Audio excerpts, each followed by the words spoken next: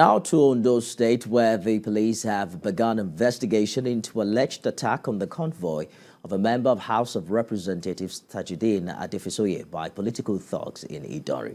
The APC federal lawmaker accused the opposition People's Democratic Party supporters of being behind the attack, but the state chapter of the PDP has exonerated its members from the incident.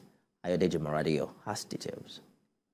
The alleged attack on the convoy of a member of the House of Representatives, Tajudeen Adefisoye, popularly known as Small Alhaji in Idanre, by political thugs, has continued to generate reactions from different quarters.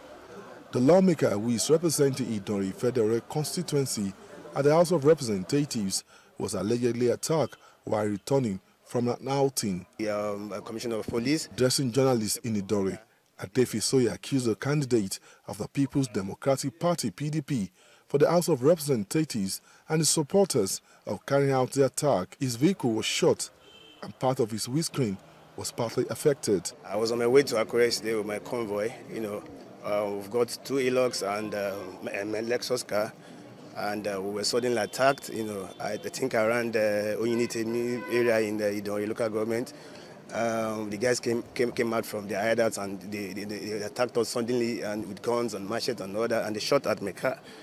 They were putting on PDP caps, and I think I'm suspecting the PDP MHA candidate. But the PDP candidate, Festus Akingbaso, exonerated himself and his supporters from the attack, describing the allegation as a blatant lie. He accused the APC lawmaker of sponsoring thuggery in the community. It was a big shock. I was just laughing, because I never have such a thing, and I believe that he cannot do the same thing to me. For the past 3 days, he has been trying to demonstrate a lot of things across the community. He also went out to the same